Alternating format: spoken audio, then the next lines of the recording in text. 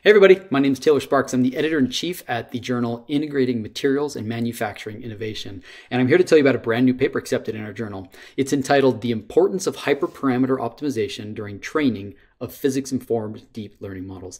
This comes from authors Lenau, Dimiduk, and Niezgoda at Ohio State, Los Alamos, and Blue Court Software.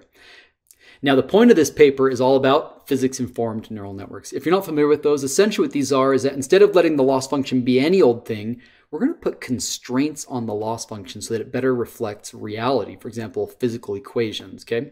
And in specific, what they're looking at in this paper is physics-based regularization terms that get added there.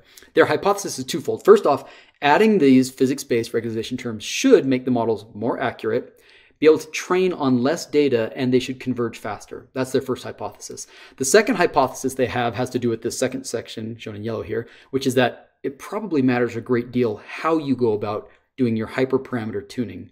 And there's good reason to believe this. In the introduction, they point out lots of the prior art, and there's two articles in particular I want to point to. This one in reference 20. In that paper entitled Rethinking Hyperparameters for Fine-Tuning, they essentially argue that if you take these pre-trained models and use them for scientific tasks, it really matters how you get the hyperparameter tuning right.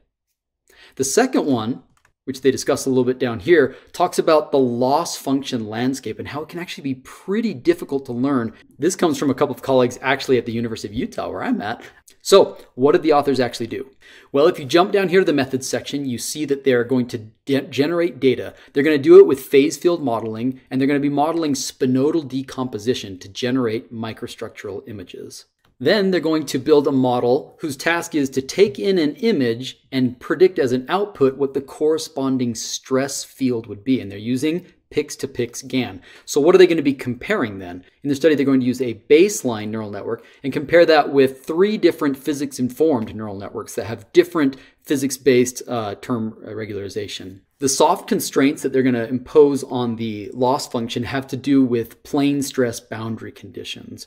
And the way that they're going to impose this regularization is through one of 3 methods. They're going to do either simple addition, the math shown here, and essentially what they're going to do here is it biases the generator to synthesize stress fields that are closer to equilibrium. Or they could try it with a sigmoid function. This is now going to be implemented in the discriminator, and they point out that this adds additional probabilities on the discriminator network that will encourage the generator network to produce stress fields that have plausible divergence fields. And then they'll try it again with the inverse tangent approach. This is now going to do essentially a similar thing as the sigmoid function, but it will be implemented on the generator, and it allows us to do a nonlinear comparison of the divergence errors.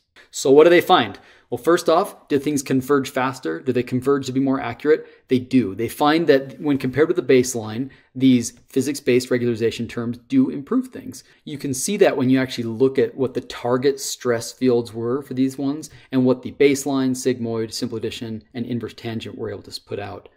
Maybe it's a little bit easier to see if you actually compare where the errors were showing up here. This is the absolute error of these stress fields from these different models. So what did they actually find? First off, the physics-based regularization does offer an improvement. No surprise there. That's a good sanity check.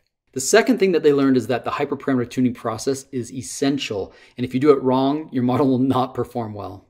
Third, they found that these physics-informed models did not drastically reduce the amount of data needed.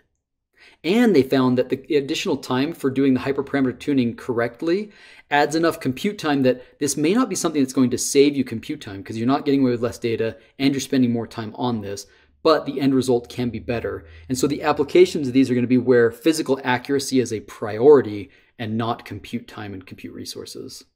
So I hope that you'll read this paper and learn more about it. You can find it in the journal Integrating Materials and Manufacturing Innovation. Okay, see you next time.